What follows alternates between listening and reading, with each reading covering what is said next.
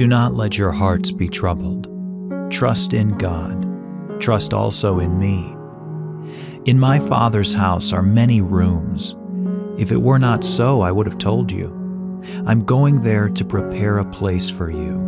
And if I go and prepare a place for you, I will come back and take you to be with me, that you also may be where I am. You know the way to the place where I'm going.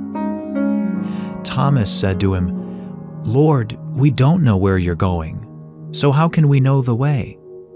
Jesus answered, I am the way, and the truth, and the life. No one comes to the Father except through me. If you really knew me, you would know my Father as well. From now on, you do know him, and have seen him. Philip said, Lord, show us the Father, and that will be enough for us. Jesus answered, Don't you know me, Philip, even after I've been among you such a long time? Anyone who has seen me has seen the Father. How can you say, Show us the Father? Don't you believe that I am in the Father, and that the Father is in me? The words I say to you are not just my own. Rather, it is the Father living in me who's doing his work. Believe me when I say that I am in the Father and the Father is in me, or at least believe on the evidence of the miracles themselves. I tell you the truth. Anyone who has faith in me will do what I've been doing. He will do even greater things than these, because I'm going to the Father. And I will do whatever you ask in my name, so that the Son may bring glory to the Father. You may ask me for anything in my name, and I will do it.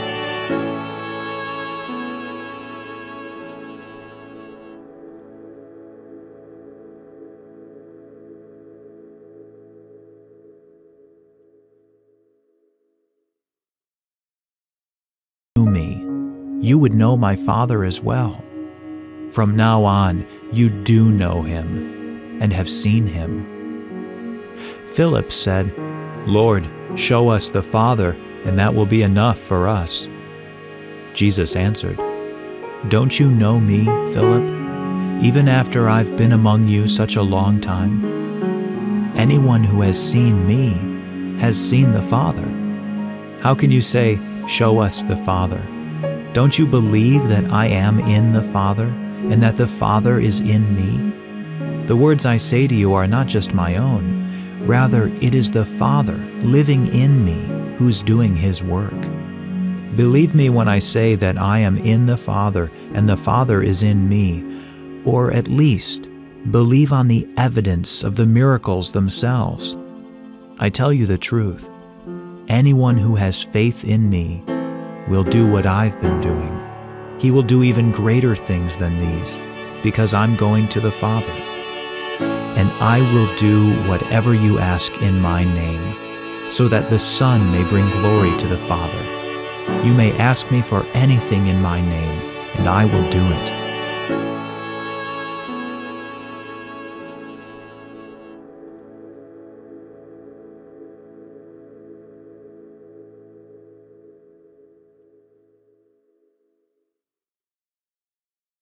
Father is in me.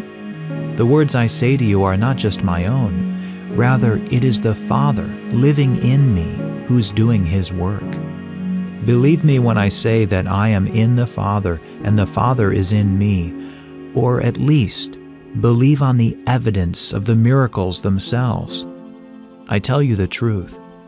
Anyone who has faith in me will do what I've been doing. He will do even greater things than these, because I'm going to the Father. And I will do whatever you ask in my name, so that the Son may bring glory to the Father. You may ask me for anything in my name, and I will do it.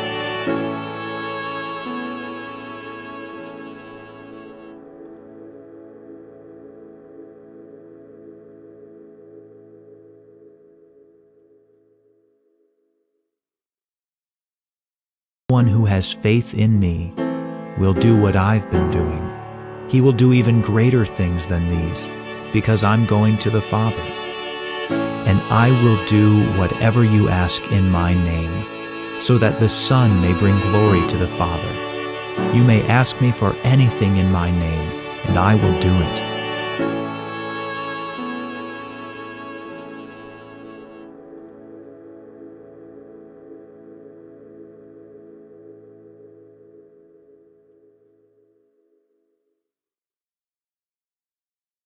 You may ask me for anything in my name, and I will do it.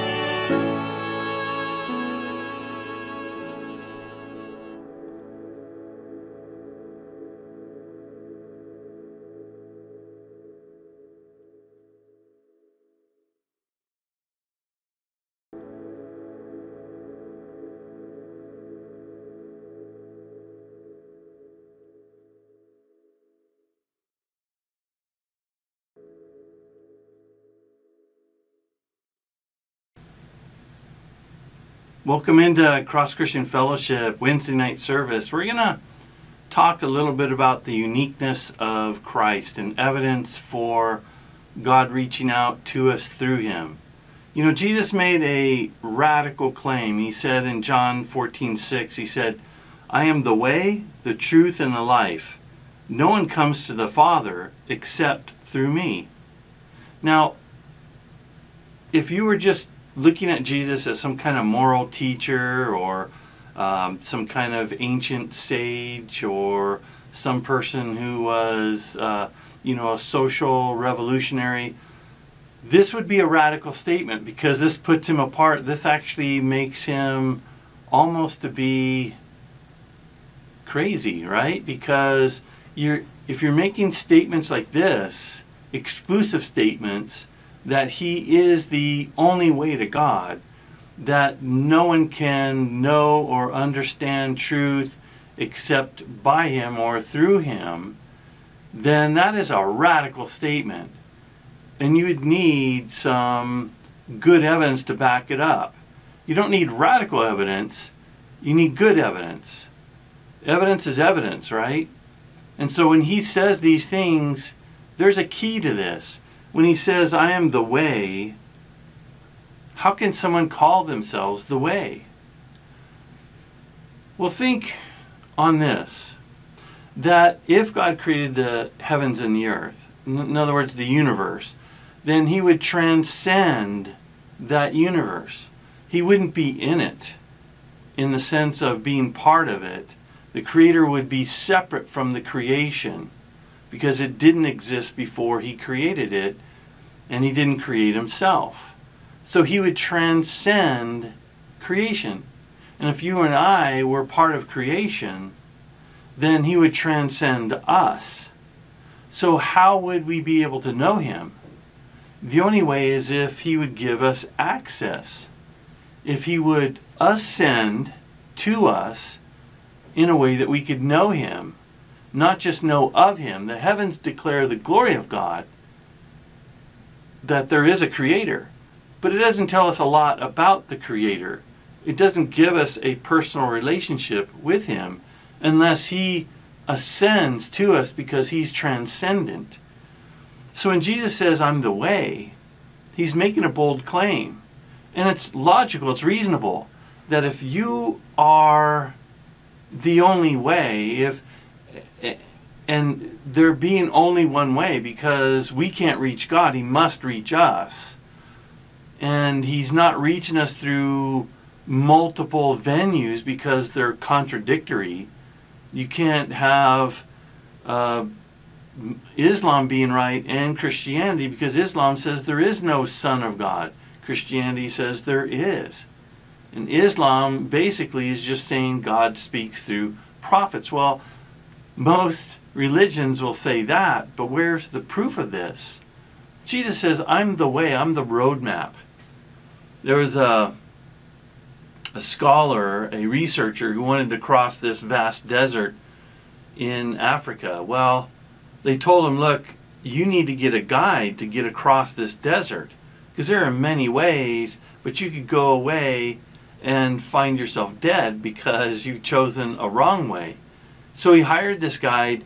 They get to the edge of the desert, And this guy's looking around, this researcher, and he's going, there's no roads. There's not even like a dirt trail. It's just sand. There's dunes that are ever shifting. So there's not like any mark points or significant, monuments that you could use as a waypoint. And he was like, where's the roads? Where's the markings? Where's the waypoints? And the guide says, I'm the road. I'm the map. I'm going to guide you through this. This is what Jesus is. See, without God ascending to us, there's no way for us to get to him. And because he reached to us and ascended, we now have that path. So when Jesus says, I am the way, he's making an exclusive argument that is, actually it's helpful. People sometimes get mad at that. How can you have such privilege or be so snarky to have only one way? It would stand to reason that if there is only one God and he created and he's reaching out to us, that would be the only way. And it would be foolish to think of any other way. I love this in Romans 5, 1 through 2. It says this, therefore, having been justified by faith, we have peace with God through our Lord Jesus Christ, through whom we also have access by faith into his grace, in which we stand and rejoice in hope of the glory of God. We have access through him, and it's by faith. You have to trust that he is the way, and we're going to talk about why you should trust that. Because Jesus said, not only I'm the way, but he says I'm the truth. Not I have the truth. He says I am the truth. Which would make sense, again, if he's God and he's the only access to God, and God is the creator of what is reality, because truth corresponds to reality. So God made our reality, right? And the reality giver would be the truth. He would be the one that could tell us exactly what's going on, have the proper perspective from not only now, but from eternity, from the creator standpoint, from having all knowledge, being transcendent. His truth would be it. Not the most accurate truth. He would be truth, period. No error in him. No faults in him. No sin in him. So this is a claim of exclusivity. It's a claim that says there is no other truth but this truth. People get upset at that now because they've been geared to think like that's, exclusive and you shouldn't have the only truth. Why? There's nothing wrong with that. Truth by definition is exclusive, right? It's not random. You don't randomize truth, have a random generator that's going to input certain words or phrases or truths into something and just make it up. When you go to your bank, you want to know that there's $4,000 in your bank account, not 400, right? Or if it's 400, not that they come back and go, well, it's 40. No, that's not the truth, right? Well, to us it is. It doesn't work. See, when people say that truth is relative and you can't say it's exclusive to this or that, they don't live by that. That's only a way to get out of what Jesus said. He is the truth. He's the truth giver. He's the standard of truth. And because of that, we need to trust him. You go by the facts. You go by the evidence. And he gives us plenty of evidence in that. The idea that you just take everything on face value and don't dig into what really happened is not something that is you do in the world, right? Because you can get into a lot of trouble in that, and you can get a lot of things wrong if you don't find out what actually corresponds to reality. Let me tell you a story. When I was a chaplain with LA County Sheriffs, and I had a call out, or I didn't have a call out, I was doing a ride along with one of the sheriffs, and we got a call out, the deputy and I went to a scene where a woman had an aneurysm on her front porch. She fell down her front porch steps. Her husband was distraught, and she was dead on arrival. Very sad thing. And so I was comforting the husband. The officer was looking around, and I started to notice some things. You know, after comforting just hundreds of people, being a pastor, being a chaplain, I don't know, maybe even into the thousands, you notice when there's something askew, something people are holding back, and I began to think, this guy, there's something with this guy. He's shaken up in a way that is not normal. Most people they're in denial. They're, they can't believe that their loved one passed on. I wish I could have done something. Instead, he was more of the fact of, oh my gosh, she's dead. She's 100% dead, and this is 100% health problems. And I'm like, most people don't put the emphasis on that. They're not so much concerned with the cause unless they didn't know the cause and they want to know. They don't kind of ramble on about it. And I told the officer, I go, something's kind of weird here. And he's like, I think so too, but it's up to the detectives to find out. So here's this woman. She had been bleeding from the nose. She had some health issues, and they thought she had, blood vessel burst in her brain, and she had this leakage in her nose. But when they got to, the detectives arrived, they began to look around a little bit more, and they found a revolver underneath the staircase. And the husband had an alibi, and there were some people who said that she just fell down, who were across the street. They didn't see him shoot her or anything like that. He was standing in front of her, and she just kind of fell straight forward. So they thought, well, maybe it was a suicide. She shot herself, walked outside, had the gun in her hand. Sometimes people don't die right away. And then the gun fell underneath. But when they did further testing, what they found was she did have gun residue, gunpowder residue on her palm, but not on her wrist. When they tested him, he had it on the right hand and he had it on his wrist. So they put two and two together. When it went to autopsy, they found a bullet in her brain. And what had happened was, he finally confessed, is they had a fight. He was leaving. She came out, called him a name. He turned around. He had a little .22 revolver. And because his back was to the neighbors, they didn't see him shoot. And the bullet went right up into her nostril. And there was no evidence of a gunshot wound because it had entered right in through her nostril. When they dug through the evidence, they found the truth. When you dig into the evidence, you find the truth about God. Some people deny that there's even a God around. But you know that because we have the universe, it didn't start on its own. We know that it had a beginning, right? Because we have the second law of thermodynamics. You can't have energy going on forever and ever.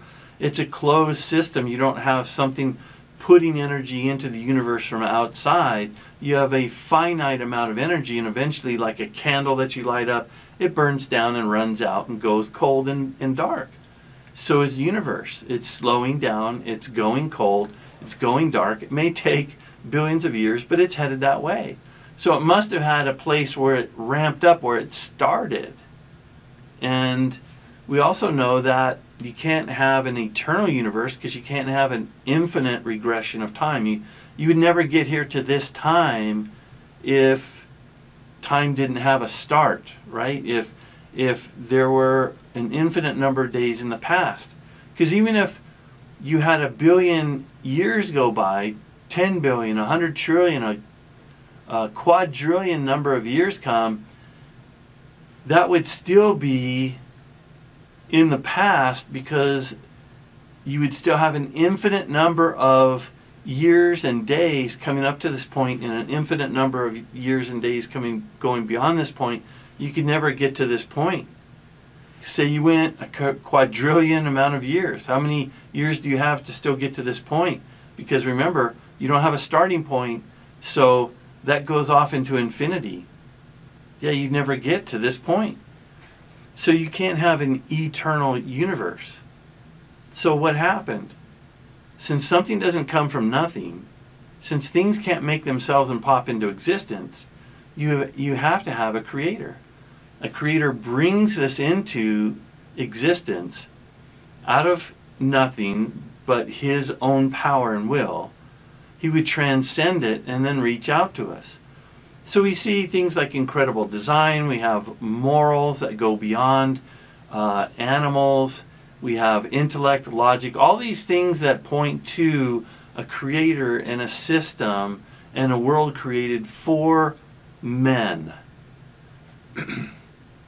In all this, when he says that I'm the way and the truth, if he's the creator and he's able to point to these things as being truth, then what we have is that what's the difference between God and the Bible and Christianity and all other religions? Well, there's only 3 religions that talk about God being the ultimate creator and not being part of creation. All other religions, ancient religions and every other thing, the God was a part of nature. He wasn't the transcendent creator of all things. And so you only left with Islam, Christianity, and Judaism. All the others have God as part of creation, since God didn't create himself in creation. He transcends it. Then you left with those 3. All the others are then become moot. They're not true. So how do we know his is the truth? Well, really, it's because of Jesus Christ, the Bible and Jesus Christ. We know that the Bible is written over a period of 1,500 years in 3 different continents, 3 different languages, by over 40 different authors, and hundreds of controversial topics, yet it's 100% accurate historically, morally, scientifically, prophetically, theologically, and in every way. That's an ascension from God. Mormonism, Islam, the Doctrine of Covenants, the Jehovah's Witness, New World Translation, you have the Quran. None of these come close to holding water close to the Bible. They don't have anything that's near as historically accurate or prophetically accurate. And the idea that this Bible came to us shows that Christianity is true as well as Judaism, right? Judaism just stops at the Old Testament and doesn't enter into the New Covenant. But we also have Jesus, who came and he gave his life for us. And in this is part of the evidence that he gave. In John 10:24 and 25 says, Then the Jews surrounded him and said to him, How long do you keep us in doubt? Like, if you are the Christ, tell us plainly. And Jesus answered and said, I told you, and you did not believe. The works that I do are in my Father's name, they bear witness of me. So here's what Jesus is saying. Look, the Bible is true. Well, I don't believe the Bible. Well, it gave you the truth. You may choose not to believe it, but it is true. If he's the way and the truth, he's the only access to that, you can believe it, it's the truth, and everything he says is the truth, then the promise of that is he's the life. He's the life giver now in a physical life. Our physical, we're born underwater, we're born in the flesh, but we can also be born in the spirit. And that's the life that he's giving. And so we begin to see in John 11:25, Jesus said to her, I am the resurrection and the life. He who believes in me, though he may die, he shall live. This is powerful. So he's the way, He's the access. And what he says is true. He comes in truth. He comes in peace. He comes sinless. He comes loving us. And in that, he won't force himself. He says, but I'm the way, the truth, and the life. He is the resurrection. Do you believe that? If you believe the first two, you got to believe the last one. Because the last one causes change in our life. I love what Paul says in 1 Thessalonians 2:13. He says, for this reason we also thank God without ceasing, because when you received the word of God, which you heard from us, you welcomed it, not as the word of men, but as it is in truth, the word of God, which also effectively works in you who believe. So it effectively works in the people who are trusting in it. That's the end game, right? That's the scenario of, what does this matter? If he's the way and he's the truth, then what matters is he's the life. He's the life giver. Not only sustaining us, like in presence, okay? You're living, you have an existence, but is that really life? See, there's two terms of life, right? Because you can have a consciousness, but some people say the life I'm living is not really a life. It's hopeless. It's full of anxiety. It's full of depression. It's not really life. When he says I bring life and I give it abundant, and this life has joy in it, then it's meaningful. You have a meaningful life because this life has a purpose. This life has a direction. This life has a plan. And this life has an afterlife, because if you're doing things now and it makes no difference now or in the future in a million years from now, life is basically without any kind of significance. What does a kind deed have to do with the future or an evil deed?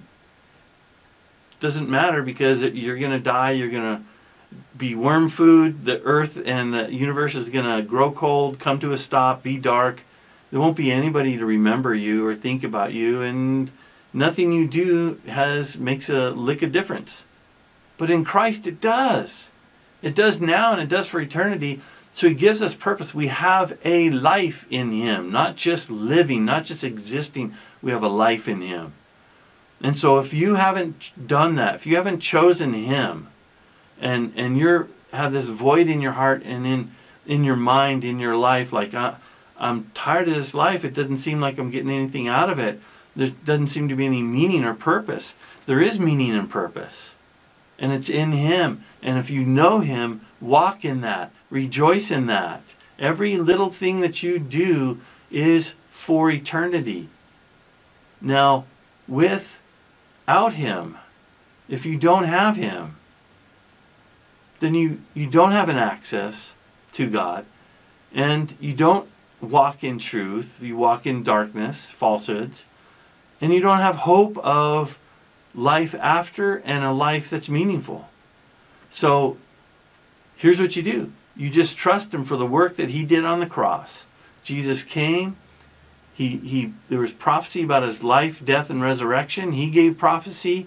There's prophecy 1,500 years before him about his life and death. And because he fulfilled that, he did so as a sacrifice to pay for our sins, that we might have access to the Father, because our sins separated us from him. We had this separation from being in heaven, because heaven is a place where there's supposed to be holiness. And Jesus made that way. And he brought truth to us and life. So we just pray this prayer. Dear Lord Jesus, please forgive me for my sins. Let me have access to the Father. Fill me with your righteousness. I accept your love. I accept your lordship. And I accept being adopted by you. I accept eternal life. In Jesus' name, amen. All right, God bless you. If you've done that, please contact us. Go to our webpage at crossfellowship.org. Until next time, love you guys.